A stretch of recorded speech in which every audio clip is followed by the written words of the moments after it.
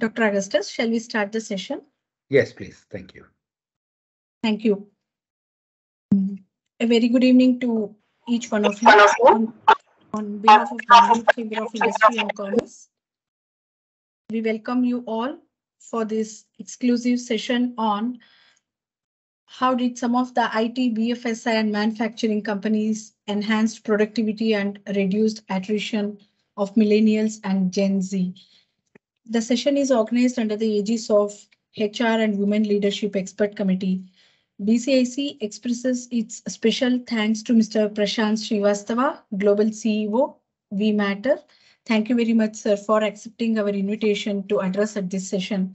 Our special thanks to Mr. Pankaj Piparia for initiating this session, sir. Thank you very much. The HR and Women Leadership Expert Committee of the Chamber is led by Dr. Augustus Azariah, who is the Vice President HR Kendryl, co-chaired by Ms. Anuradha of TVS Motor Company, Ramani, Ganesh, Hirect, and mentored by Mr. B.C. Prabhakar, who is the President of Karnataka Employees Association. A hearty welcome to Dr. Devarajan, who is our Senior Vice President. Welcome, sir. I now request Dr. Augustus to take over from here. And before handing over, on behalf of the Chamber, we express our sincere thanks to all the sponsors of our events, Mrs. Bueller, Fundramax, MTR, IAMPL, SDMIMD, Sona Group of Companies, TVS Motor, Vishwas Group, and Wipro. Thank you very much once again to all the participants for joining this session. Over to you, Dr. Augustus. Thank you. Thank you so much, Rupa, and good afternoon to all. And, it's a wonderful weather out here in Bangalore. It's kind of cold, misty in the mornings, and just right for us to have this very important session on employee engagement. And this is a topic that is very close to my heart, and I'm sure it is top of the page as far as CEOs and CHROs go. And some of you who are here on this call clearly have outlined in some of the discussions you had with me the importance of bringing in employee engagement. But here is employee engagement with a strategic focus. And how many times have we all seen that, that sentence which says, people are our biggest asset? And in all annual reports, most large companies, Fortune 500 companies, say people are our biggest asset. They are at the core of our business. And therefore, shouldn't we be listening to people in much more depth? Are people's voices in alignment with strategic objectives? So on and so forth. And of course, if people are our greatest asset, we've got to go and put it out there in banner headline, and it should not be hidden on page 18 of the annual report. And today's program is to bring to you a wealth of experience on how employee engagement is now at the forefront of any business transformation.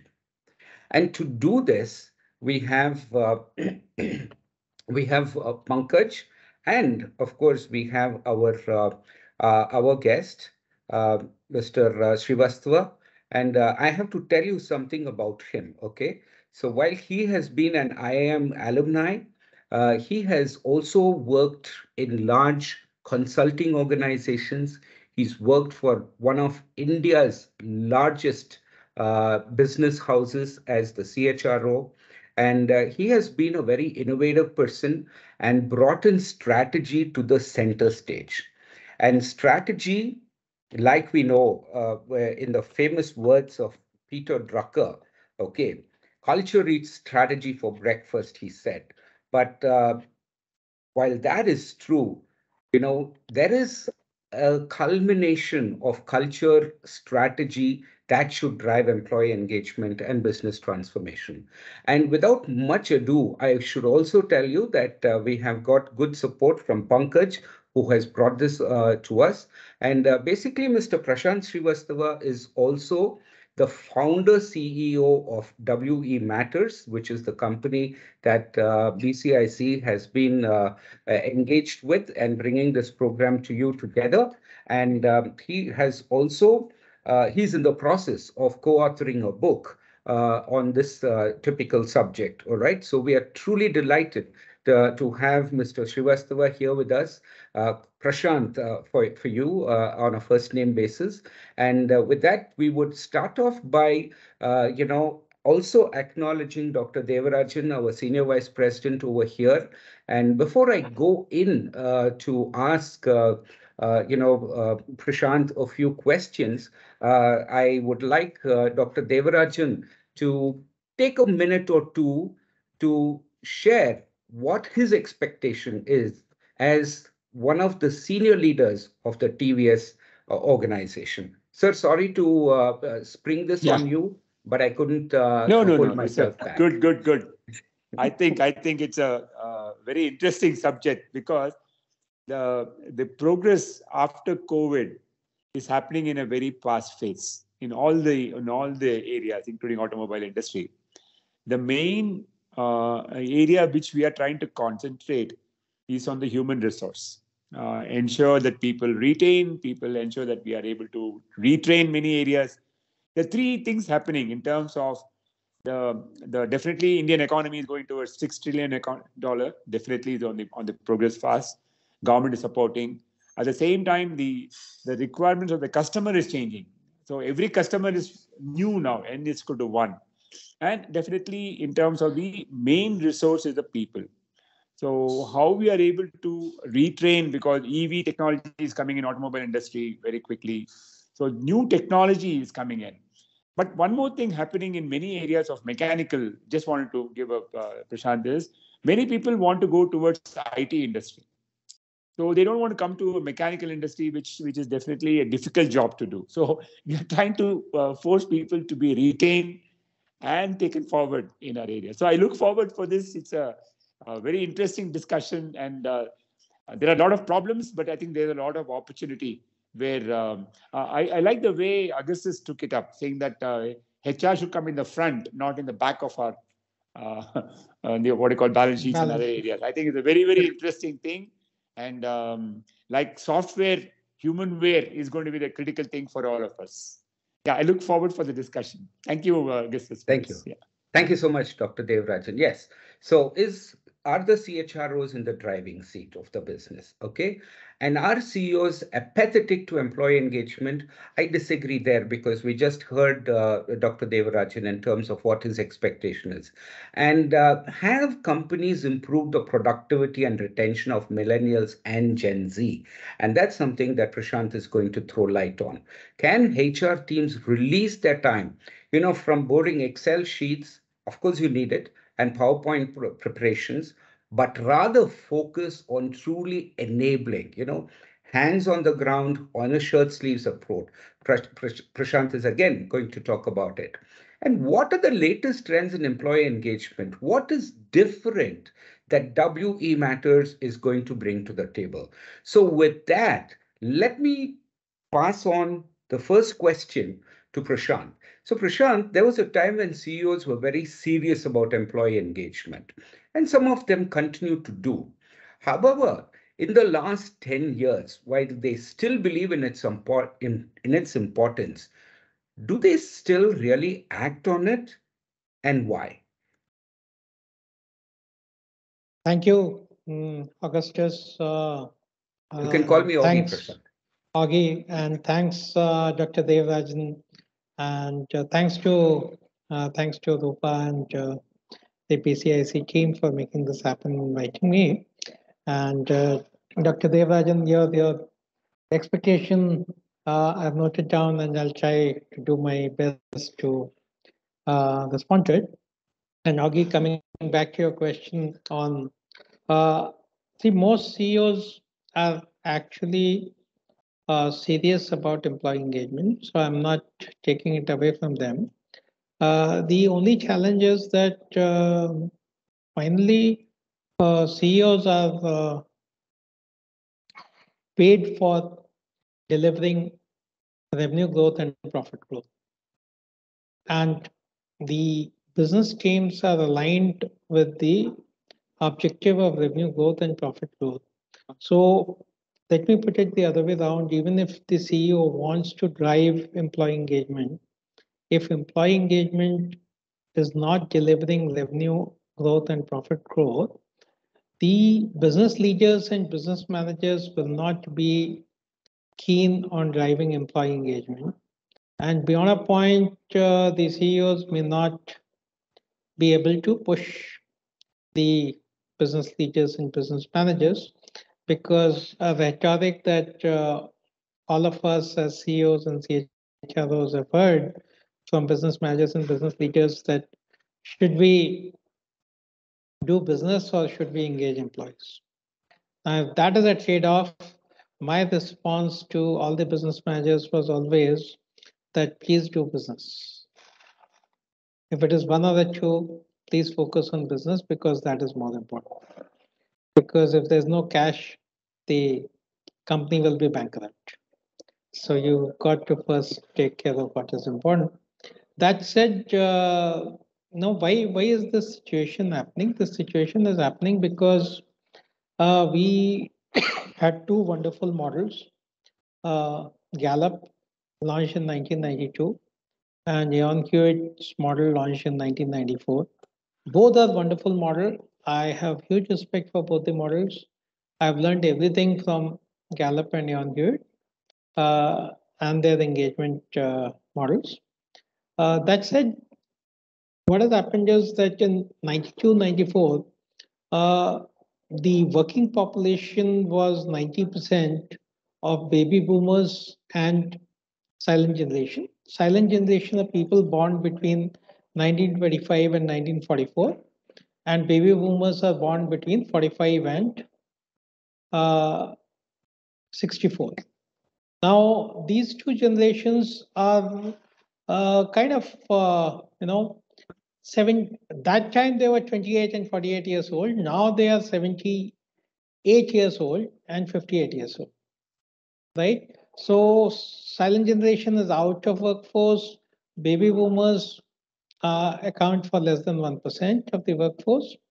Even between 2012 and 22, in 2012, Gen Z who were born 95 or later were not working because they were only 17 years old. And the majority of the population was Gen X and Gen Y. Gen Y born between 1980 and 94. And still a lot of baby boomers.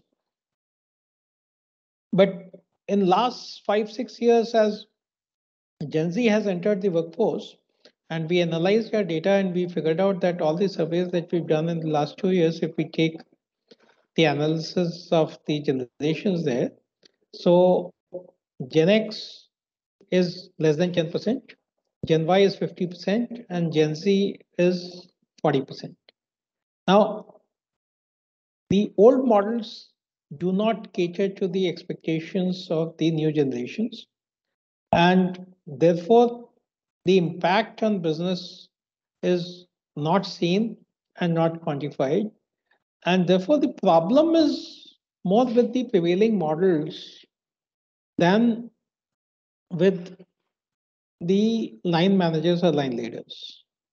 We've got to demonstrate to them that this really helps them improve their business performance. So I'll just share some research from World Economic Forum.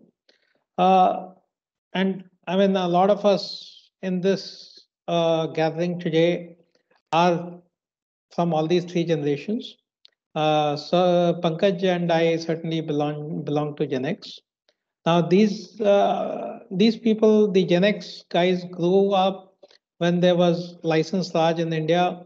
They were workaholic, because there was scarcity and whatever they were getting, they had to maximize. And their main objective was providing for the family, right? They were not born with technology, but they tried adopting the technology. And therefore you see them on LinkedIn mostly, and to some extent WhatsApp, etc. The Gen Y and Gen X was typically the children of silent generation who was born in British period. And to some extent, they had either seen or heard of the whole slavery story. Gen Y was brought up by baby boomers who grew up in free India and who were more well off. They saw the growth in free India, etc., etc. So therefore, Gen Y became very idealistic. They saw the economic boom of the country, and they were, they were like, don't teach me, let me do it. And they were more about having experiences. And as they were growing, they came across mobiles and mobile technology. So they were like pioneers, and they felt that Gen X is lagging behind.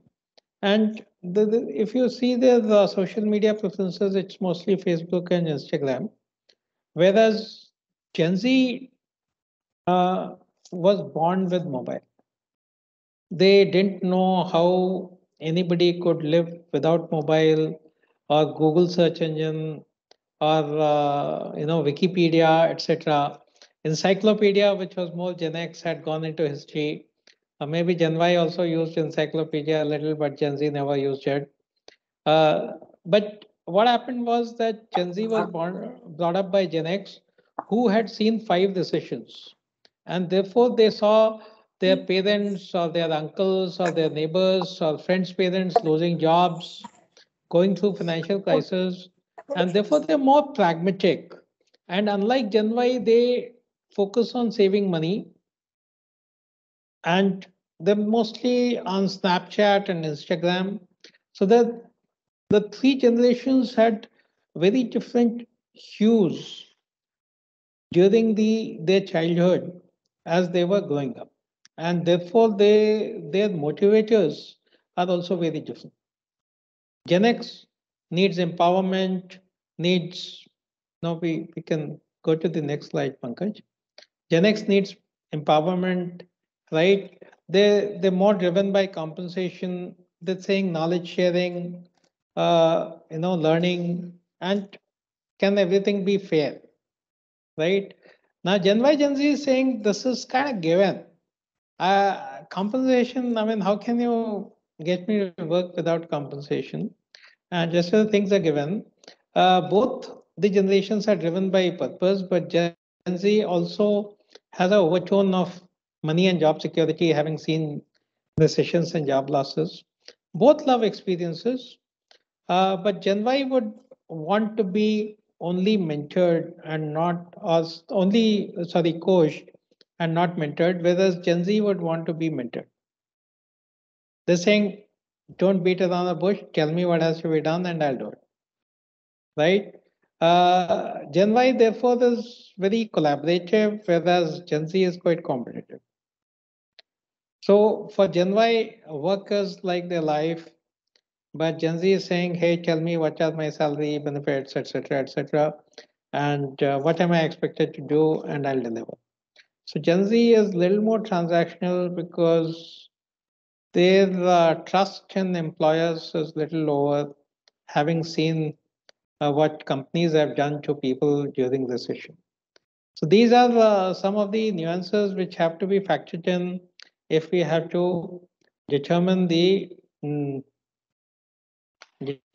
change, uh, change in expectation, and deliver to the change expectations, and therefore drive impact on business. And if we can drive impact on business, if we can quantify, I'm sure the business leaders and managers will be quite convinced to drive engagement, because that helps them perform. And I'm sure then CEO will also have a kind of incentive to work with business leaders and managers to drive engagement. And if all these people are committed to driving engagement, CHRO is no longer then an enabler. because he understands the people issues and engagement issues. He can use these models to predict future performance and attrition, and therefore he is as much a party to driving business as the business leaders, because as uh, Augie and Dr. Devarajan rightly said, that there are only two resources, financial resources and people resources. Almost all companies worth their name in worth their salt in any industry have access to financial resources. So what that is no longer the competitive advantage. So what's the competitive advantage? Competitive advantage, people. So if we can attract the right kind of people and if we can get the best out of them, uh, that's what will ensure market share and victory in the market. And that's where the CHRO actually becomes a business leader rather than a people leader. So I hope, Augie, I have been able to answer your absolutely. question. Absolutely. And we keep talking about multi-generational workforce, right? We have three generations in the workforce, and it's so important to understand their expectations and therefore, drive engagement around that.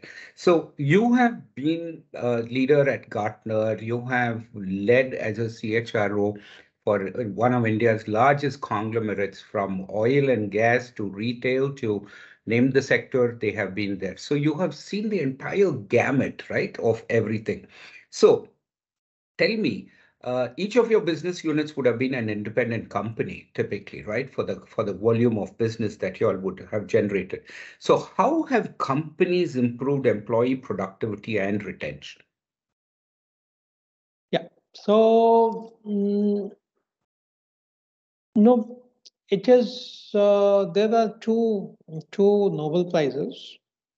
One is Richard Taylor in 2017, and one is in 2002, Daniel Goleman. And 2002, both are psychologists who got Nobel Prize in economics.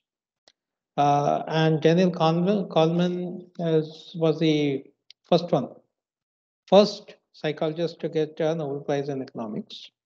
And he demonstrated that two-thirds of human decision making is driven by emotional reasons rather than rational reasons. And Richard Thaler demonstrated that two-thirds of human productivity is driven by emotional reasons rather than rational reasons. Right now, this is contrary to the Bernoulli's theory of rationality propounded in 1750, which said that human beings are 100% rational. And most of our management science is based on the 100% rationality theory, right? So this was a diametric uh, shift or change that that is only rationality is only defining 100%, one third, and two-thirds is driven by emotionality or the emotional reasons. And that's where we realize that EQ is perhaps more important than IQ. And that's what companies have leveraged. And if people are emotionally engaged, they perform better and they deliver better, and they go beyond the call of the duty. If they're not engaged, what happens if they're rationally engaged and not emotionally engaged? So they come to office at 9 a.m. They do everything that they are told to do. They check all the boxes and go home at 6 p.m. And one can't question them because they have done everything that they were told to do. Whereas those who are emotionally engaged, they not only do what they're told to do, they also understand what outcome will these activities lead to, and they own the outcome, and they go beyond the call of the duty to deliver on the outcome. So at a philosophical level, this is what we did with all the companies that we had in the group, or even the clients that we are working with. And we have a case study of an NBFC, which I can share with you, where and this is very easy to demonstrate quantitatively in a sales-driven organization, because sales are numbers, and sales folks are measured on numbers and not on qualitative stuff. And it is easy for the arithmetic to take care of it. So this is the customer engagement on y-axis and sales team engagement on x-axis, and basis high sales team engagement and high customer engagement, we plotted, or low, we plotted all the branches of this company in these 4 quadrants. And we said, what is the average target achieved for the branches in the optimized quadrant? And we found that 130% was the average target achieved. The range was something like 120 to 145%. So imagine, even within this quadrant, if we move a branch from 120% target achievement to 145%, there's a 25% increase. But if you look at the bottom quadrant, the target achieved was 70%. And there was significant upside if at all we could move directly the non-performing into performing or optimized target quadrant. It could have been like 85% growth. But even if we were to kind of improve them gradually and not all of a sudden, which is the real case, which is what happened, it could still give 25 to 30% revenue growth every year. And then if you look at the left top quadrant, that's the risk zone, where people are either compulsive, the sales team is not engaged, but they're engaging customers and they are delivering 100% target. But why does this happen? 3 reasons. In different companies, different reasons or combination will apply. 1, they're compulsive performers. And 2, they have managers who are hard taskmasters. And 3, the organization is hugely process driven, and processes drive people, and people deliver because they have to follow the process. So imagine a PPO kind of environment, right? Completely driven by process. Now, this is this zone because these are the people who are likely to attrite. And if they attrite, then these teams can fall into non-performing zone. But if we engage them, they can move to optimize zone, and there's a 30% increase in revenue. And as far as the bottom right quadrant is concerned, this is a tricky one. Sales team is engaged, but they're not engaging customers, and therefore they are not delivering. They're happy with themselves, they're happy with their managers, and there's a need to, they're already engaged, there's a need to push them on performance and drive performance a little harder, even if that means slight fall in engagement to begin with. But once they reach the optimized quadrant, the engagement will also improve. And these guys are only a shade better in terms of performance at 80% compared to non-performing at 70%. And therefore, if they move to the top quadrant, the advantage or the growth could be about 65%. So on an average, if you take all the quadrants together, it's easy to drive about 30% growth per annum by optimizing the emotional experience. And who's responsible for emotional experience? In today's context, it's manager, leader, HR, and employees themselves. And we'll come to that a little later. But let's focus on Augie's question on how companies have been able to do this. Now, they've been able to do this by ensuring that all these 4 stakeholders do their bit to improve the experience of employees, continuously measure it, continuously understand what they are saying, what their trouble points or pain points are, and keep addressing through these four stakeholders. And that should deliver significant performance. We've seen this across industries. Sales, as I said, is easy, but we've seen this in power sector and power load factor, which is critical to determine the profitability of a company. That really improves in the turbines or in the shifts of people who are engaged. We've seen this in cement, where kiln availability, number of days kiln is available during a year, determines the profitability. And we've seen that between 300, when cement plants are loss making, 300 days of kiln operation, 315 when they break even, 325 when they make profits, and 345 when they make super profit.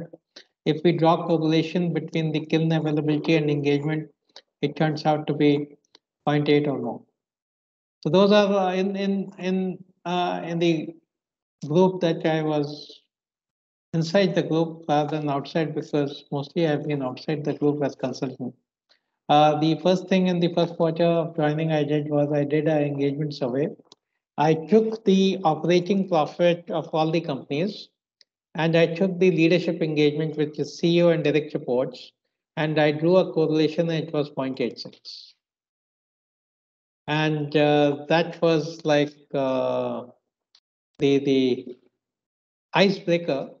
And after that, whatever I suggested we do, we could do. Great. Thank you, Prashant. So who drives this? Now that there have been quite a few moving parts out here, right? And also to quickly talk about our audience is drawn from large companies, IT, non-IT, manufacturing, automobile, process, core sector, and also small and medium industries as well as startups. Okay, so and in a lot of these companies, you know, you don't have very large HR resources. Okay, so therefore there are shared resources. So typically, who drives this? Who drives the engagement? Who's in the driver's seat? So basically, the engagement is driven by leaders and managers. And we can go to the slide on correlation. Yeah. So, you know, typically Gallup said that manager drives engagement, and we completely agree with them, right? Only thing that Gallup said that managers are the only ones who drive engagement. We say that managers are still very critical for the engagement. But in 1992, managers were actually the only worldview of employees in any organization. Those days, there were 13 levels of hierarchy. Today, there's 5 levels of hierarchy, and even with the lower hierarchy, flatter organizations, leaders more reachable, and leaders more amenable to be open to talking to people. There's also an impact of social media. Right. Today, with internal and external social media, anybody can reach anybody. So smallest employee sitting in Patna can reach the chairman through social media and raise a question. And if the question is not responded to, that's a response. Right. So leaders have started playing a very significant role in engaging or disengaging employees. HR, incidentally, also seems to be playing an equally important role. And that's where I was saying that HR has moved from being an enabler to be a driver, right? If you see the correlation coefficients of leader, HR, and manager, they're about the same. Unlike in 92, if this analysis was done, or even in 95 or 98 or 2000, it would have been manager out and out very high correlation with engagement, and HR and leadership very low correlation. Now, this could also be, this is a research on all the surveys done in the last 3 years, and a significant part of that period is driven by COVID. And therefore, it could also be some amount of impact of COVID, and we'll have to see over the next 12 months if this at all changes. Well-being is a new element that has come up, which primarily responsibility of well-being is on employees. HR or organization can enable well-being, but finally people have to get up in the morning and run or walk, or they have to do the meditation and stay cool and calm, and they have to do their financial planning. So whether physical, emotional well-being or financial well-being or social well-being, finally the role is that of an employee. When we started, this correlation was around 0.3, 0.35. Now it's come up to 0.6.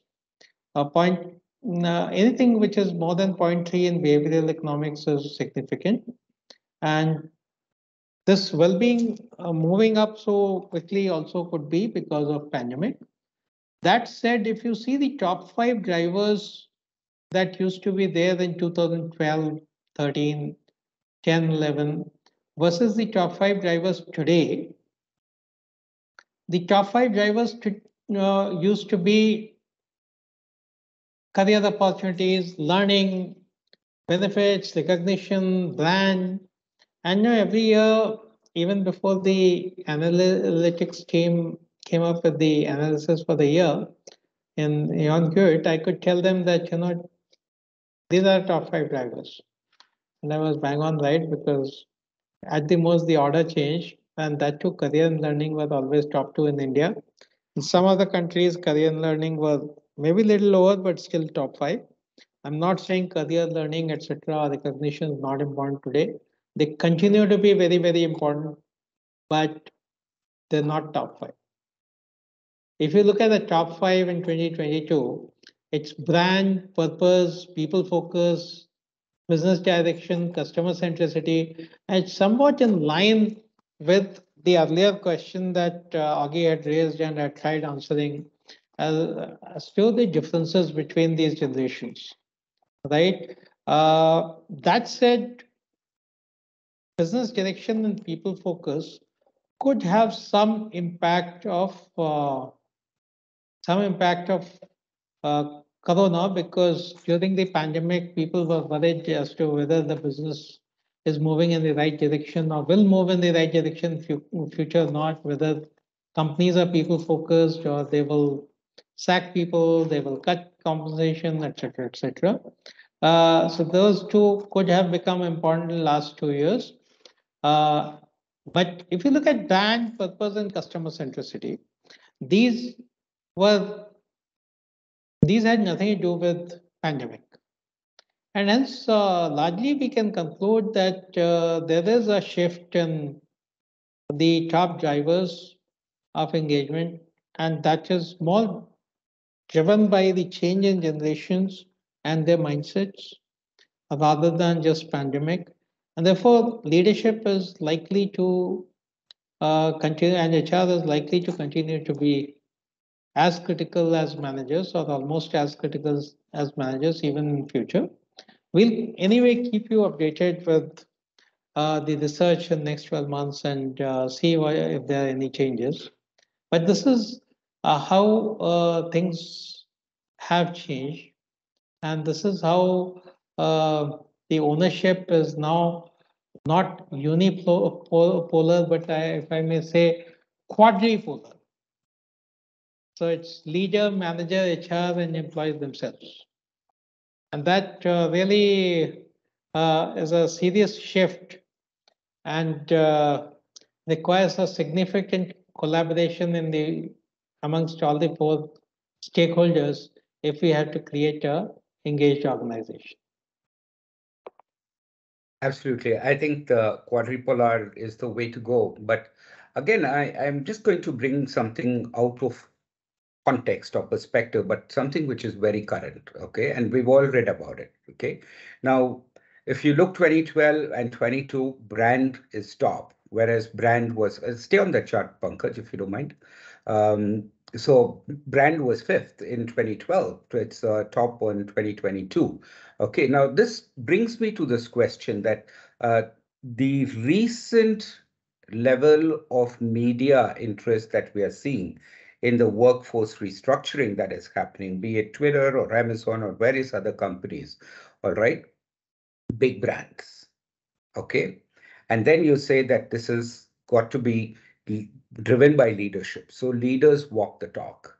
So what happens here when leaders themselves, do not seem to follow a guided process and say, hey, you turn your car back and check your email whether you should come to office.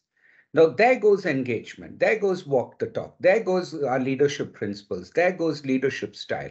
So that's why I said this is very current. And Prashant, I would like to hear from you on this. And then my next question to that is, we have a lot of numerical and qualitative stuff, and this is what I want to hear from you. Our people want to hear it from you verbatim. Perfect. So, thanks for bringing this up, Augie. This is a very relevant and pertinent question. So, whether it is Twitter or any other organization, where the principles of leadership and principles of engagement are not followed, in the short term, they may see some results and positive results, but is that sustainable? And our observation and research has been that it is not sustainable. Now, somebody can pull it through for 1 year, somebody can pull it through for 5 years or 7 years, but beyond a point, the law of averages catches up, and the good people give up on these companies, and the average and the mediocre continue. And if you, and as we discussed already, that human resource is the competitive advantage. And if you do not have good people, if you're average people, then obviously you've lost your competitive advantage. Now, I just recall there was this professor of, there's some question on great resignation that has popped up. I'll go through the question and try to answer. If you just, if I just recall this gentleman, I'm forgetting his name. He was professor of strategy in IIM Calcutta, and I was sharing dais with him in one of the seminars, and he had by then retired.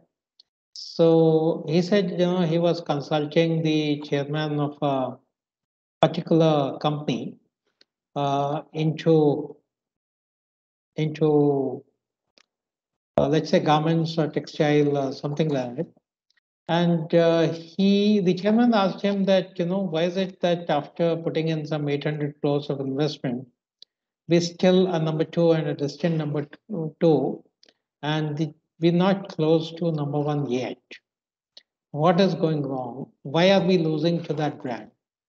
So he said, Mr. Chairman, the brand is not losing, your brand is not losing to that brand. Your production engineer is losing to the production engineer of that brand.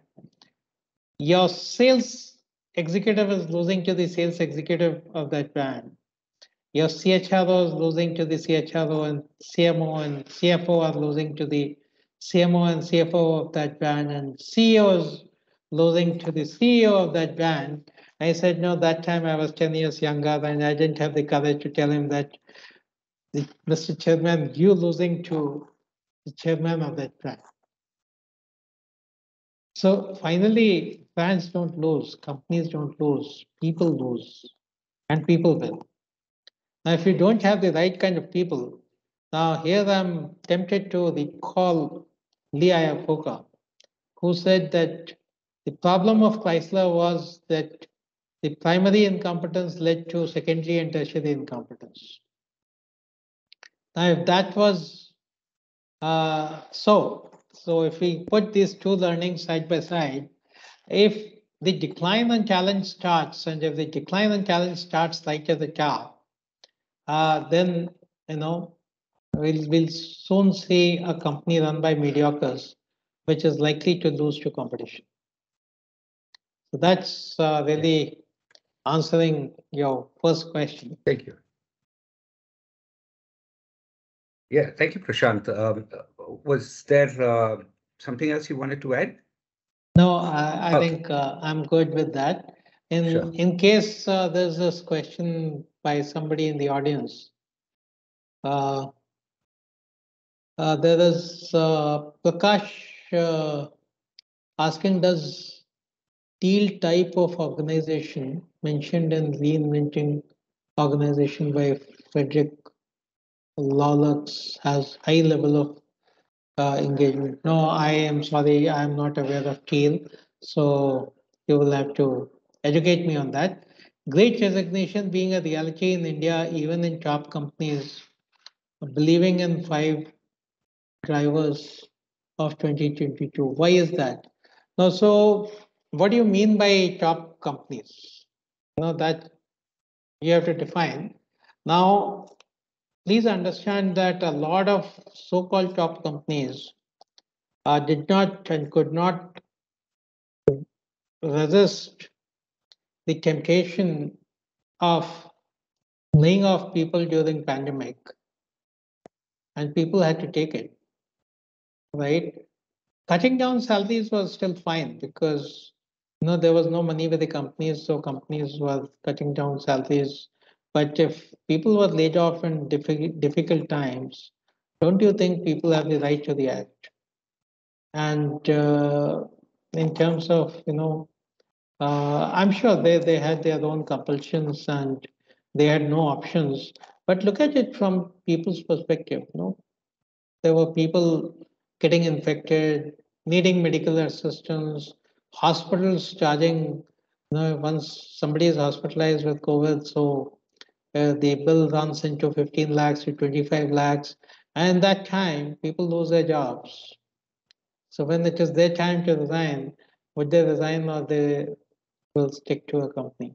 And there are companies who stood by the employees, who didn't sack them, who insured medical insurance and stuff like that. And you don't see that much attrition there. And there will be some attrition, higher than, let's say, 2019. But the way you have to compare is not attrition in absolute terms, but attrition relative to industry. So let's say if industry is at 40% attrition, and if a company is at 15% attrition, when let's say in 2019 the company was at 10 and industry was at 10, so that I would say relative attrition of 0% to relative attrition of minus 25%. So I think there are enough organizations of both types, and I'm still in business. They're all my clients, so I can't name them. But you've seen those organizations. So those who've engaged them are not hurt by this designation movement as much as those who either disengaged them or had to disengage them. But people are people, and perception is fact. Thank you, Prashant. And Jai Kirti, thanks for that question, and Prakash for your questions too out there. So I'm going to go into the HR partner's role, okay? Now, what happens here is that HR goes through significant work whenever we are going to be doing these engagement surveys, right? We have to get a leader, manager dashboard, scorecards, okay? There's huge action planning that goes. There is a comparative analysis that you have to drive across various business functions.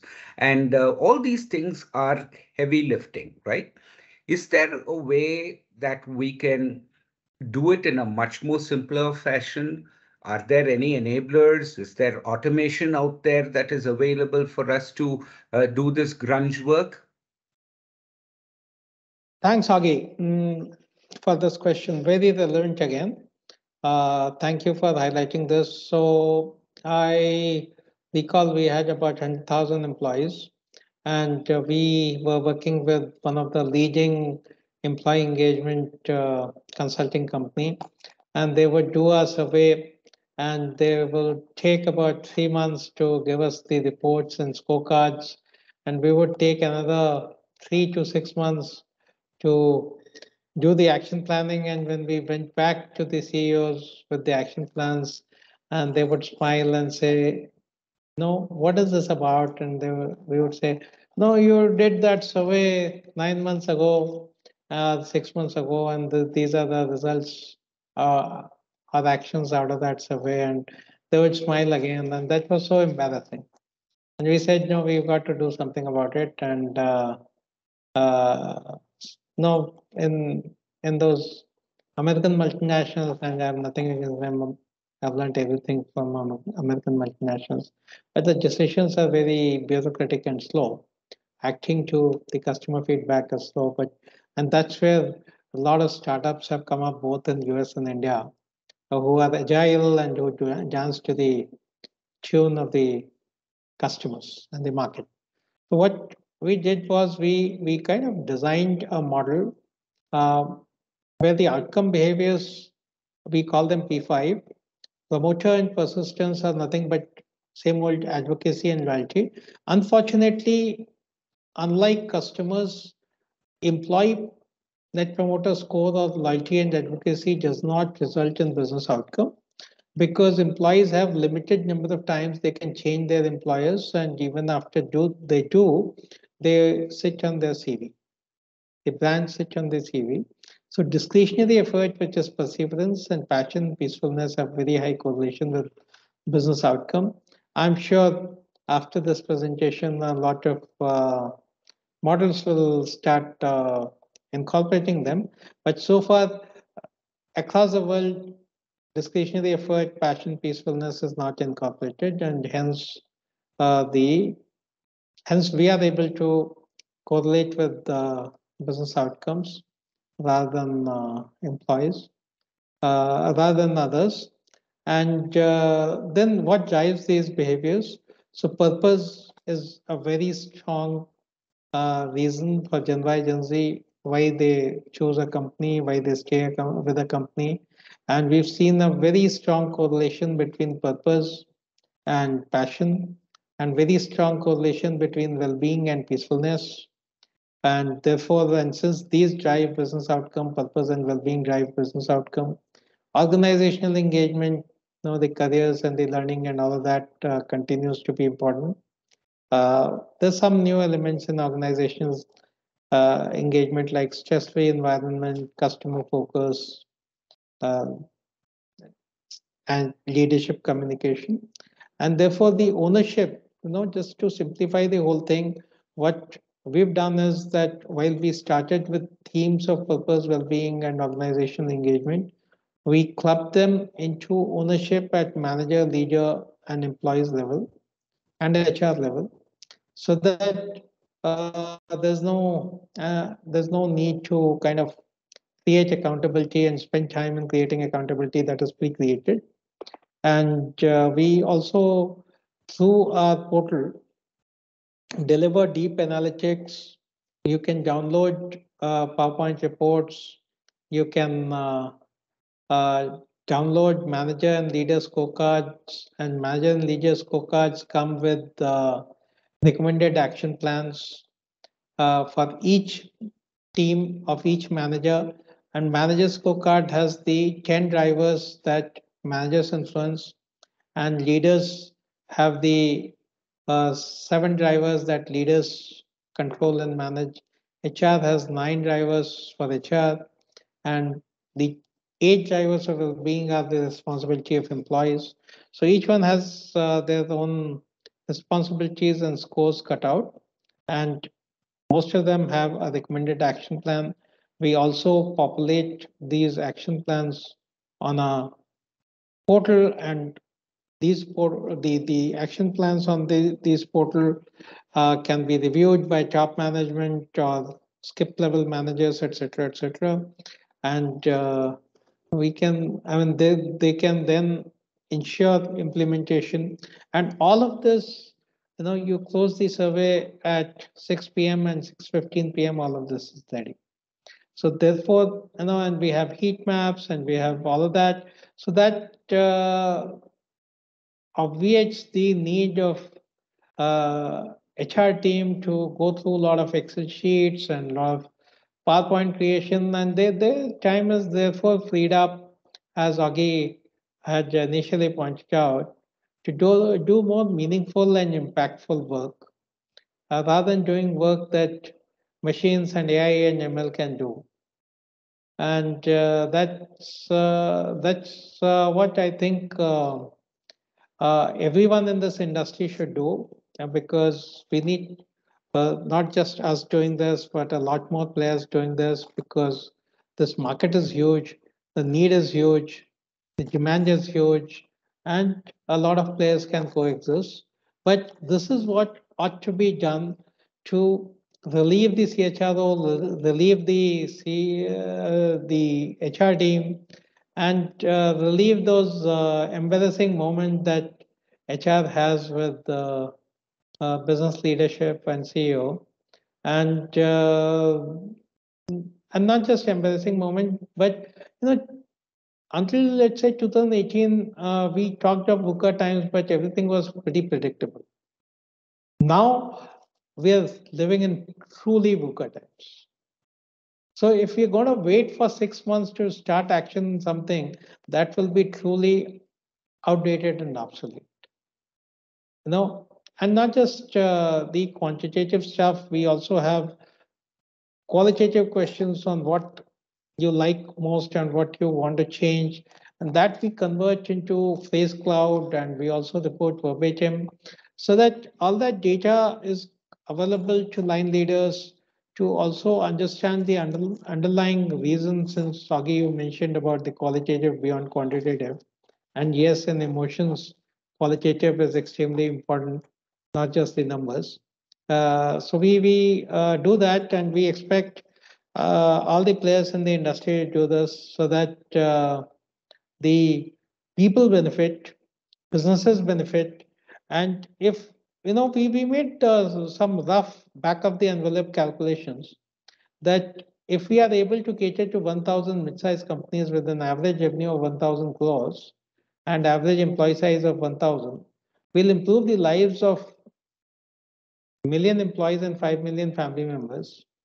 These million employees, if they're productive, and as we demonstrated through a case study, and as I said, even power and cement and every other place, not just sales-driven organizations, are benefiting from it.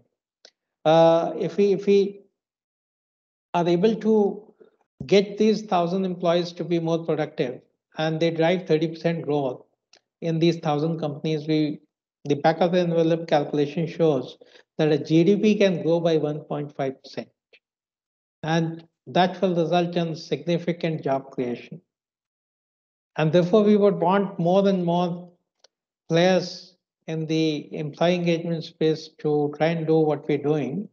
And that should, Dr. Devarajan talked of we becoming 6 billion economy. I think people of this country can make that happen. People of this country can make that happen. If why 1,000 companies? Why can't we have 4,000 companies going at that rate? And why 1 million employees? Why not 4 million employees being happier, stress-free, and productive, driving this growth? Then if we whatever the government is doing, infrastructure is doing, etc., that growth is already happening. But if we top it up by another, let's say 4 to 6%, that mathematically will take us to the 6 billion economy that we ought to be there at. 6 trillion. Sorry, 6 trillion. Apologies. Thank you. Yes. Okay. So, Rahul, I think this makes our job so much more meaningful, right? Whether it is the word cloud out there or any of those cuts that you can do by people, by location, by BU, and get the impact down to the business. But affordability, all right? End of it, two questions in my mind. One is, this is data.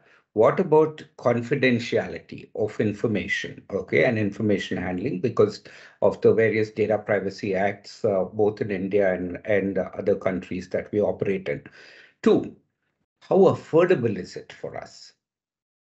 And sorry, the last thing there is, can you share with us, some companies, if you can't share names of the clients who are using it, at least the sectors that are using this will be helpful, to more in terms of state it as an acknowledgement that here's what the industry is taking up, right? Thank you very much. Thanks a lot. So I'll first deal with the data privacy issue. So we've created a system that is completely non-touch. So we take the demographic data from the clients, upload in the system, and launch the service. So we have to take the demographic data because there are a lot of errors that come up in the demographic data, and that has to be cleaned. We're trying to automate that also, and soon we'll get the client to directly upload it on the server, and the errors will be pointed out by the system rather than human beings. But as of now, human beings point out the data, the errors, though we've automated part of it. And once we upload it, then human beings have no way of touching the data. The survey is launched, the data is collected, the machine reads the data of the responses and the demographic and does the analysis. So that reduces the time, that reduces the cost, and that increases the accuracy and ensures confidentiality. What we are going to be doing now is we've figured out a system of self-link generation. So soon we will not take the names of the employees and email IDs from the clients. And if you take the names and the email IDs out, then the rest of the data is reasonably useless because it cannot be associated with an individual. And with that, we will have kind of 100% confidentiality and anonymity. And then we are already GDPR compliant and CCPA compliant, but we will then be way above, and we won't even come in the purview of GDPR and CCPA because we don't have individual data. So we're working on that. I think in the next 2 weeks we should be rolling that out. In terms of affordability, since we've reduced the human touch of data, and therefore no quality checks required, etc., etc. And therefore, we've been able to bring down the cost significantly. We've also kept our overhead costs low. And with the lower cost of delivery, we are able to offer, because our purpose is to drive the GDP growth and the employee happiness and the productivity of companies and job creation. We certainly want to make some money because we have got to pay our bills. We certainly want to make some dent in terms of revenue and market share, but that's secondary objective. And therefore, we brought down the cost significantly. So our costs are about, compared to any other leading player who will perhaps not provide as much as we can provide, the cost will still be 60% of any leading player. And that is because of the level of automation, because there's a huge cost in creating that product. But once we create that and maintain that and enhance that product, that's a fixed cost. And as we increase the number of clients, we will be able to further bring down the costs. That's on the data privacy and affordability. What was the third part of your question? Yeah, your clients. Clients. So our majority of the clients are in three sectors: the industry, which is the manufacturing, industrial, or the manufacturing. So we have clients like, no, these are clients who permitted us to use their names. So all of Raymond Group companies, Tata Power, DDL, Vedanta Group companies, Mukund Steel companies, etc. We have some clients, about a dozen clients in Africa, and we have in banking financial services, we have the likes of ICICI Prudential, HDFC, Nippon, Equitas, Fed Bank, etc. And then we have significant clients in IT and BPO space. So StarTech and Aegis and Coro Health, Netco, Simplify Healthcare, etc. And we have some clients in the startup space as well. That is taking off. It is still in infancy, but I would say majority of the users have been BFSI and manufacturing. BFSI where the attrition is very high, and manufacturing where the productivity issues are quite high. So those are the two business cases that has led to significant growth. IT has recently started growing because of the great resignation and all of that. So it has recently picked up in last, say, 7, 8, 10 months. And that also seems to be growing in terms of using. And I'm happy that they're following some of these things because they also employ a lot of people and they can also contribute a lot to the GDP growth and the lives of the employees. Thank you for sharing, Prashant. That's an impressive list. Okay. And, I'm going to go into the last question, but before that, I also wanted the audience to know that you are writing a book. Okay. And that is the other 2/3 of consulting is what you call. Do you want to give us a very quick excerpt from this book? And as soon as you're done with it, you have awards, I see. What are these awards? Can you give us some insight into those awards? And then we will go into the Q&A session. Thanks. So the book is about exactly what we're doing, is about how to make the whole world a stress-free and highly productive workforce and contribute to the businesses in terms of their financial growth as well as to the countries. And the key elements that we are dealing is that, well, at an overall level, this should be the objective, but what do you do at the ground level? What should managers do at the ground level? What should leaders do at the ground level? HR and employees do at the ground level, so that it becomes like a HR or even business practitioners guide, so that they don't need consultants and consulting. They can just read the book and follow the steps and just do it, because we don't want companies to spend a lot of money on consulting. They should just read the book and start implementing. Lovely. So that was the first question. The second question was awards. So awards was never part of our strategy. We never thought that we'll do awards. So our purpose was to drive productivity and retention through engagement. But friends like you, Agli, pushed us into doing awards because they felt that the award space has become highly commercial. So for us, it's not a business line, it's not a commercial activity. It's more of a service which we are investing in. And how we have differentiated it, we call them of the people, by the people, for the people. And employees decide. There are no qualitative stuff. No HR audit, no culture audit, no judgment, no jury. Employees are the jury.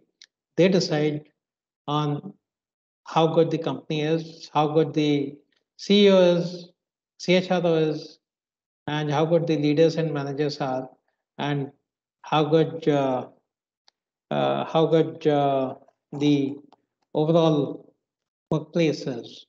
Uh, and and therefore we cover 100% employees. We don't do a sampling. We cover 100% of the employees irrespective of the size of the company. It's a cost to us, we understand, but we've walked into it with eyes open.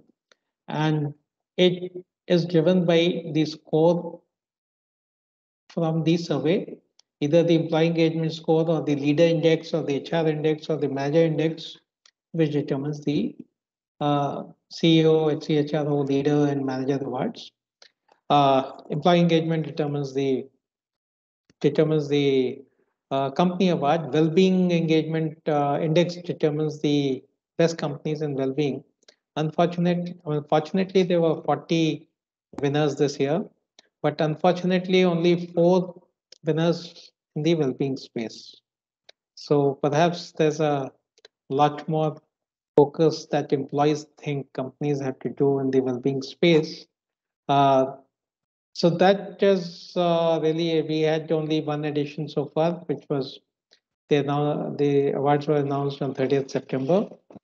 And we're going to soon launch the second edition, and the awards will be again in September 23. And yeah, so that's really completely objective. We can't do anything about it. The scores are what they are, and they're transparently available for any kind of audit, etc. So that's on the awards, which is more of a service to the corporate sector. Very good. Yeah, and I think recognition is key, right, to engagement. And as you recognize those leaders out there, I'm sure engagement index will continue to grow. So with that, Prashant, I'm just going to take a few questions. There is one on chat, and for those who'd like to ask questions, please put them on the chat. So there is one from Filtrek HR. Some managers think engagement is a waste of time. How to overcome this? So this is a problem which is quite prevalent, and it is the same thing like, should I do business or should I do engagement? Now, I think there are a couple of things that we have to do. One is quantify the impact of engagement on business at a team level. As I said, sales is easier, but if we could do it for a power plant and if we could do it for cement plant, I'm sure we can do it for any company, any industry, based on whatever quantitative metrics that they're measuring. And once you demonstrate that impact, most probably at least half of the managers buy in and are working with the CEO, the CHRO, the HR team to help improve the engagement of their teams, which will result in better business target achievement for them. Because if the team produces better results, they produce better results. This is number one, but not always this works. So then what is the second step, especially for the group where this does not work? Then what I say is celebrate, recognize. So the best managers who are driving engagement and business both, recognize them, celebrate them, and create an enviable position, reward them, give them some special awards, recognition, whatever, and make them aspirational so that the others follow them. So first is more rational, that you engage people, you get business results.